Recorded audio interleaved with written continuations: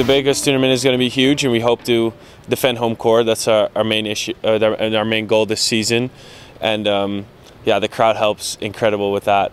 Just how loud it gets, and you hear late when it was close in the last set against Pepperdine, the crowd gets really into it, and they serve either softer or they make errors, so it helps so much.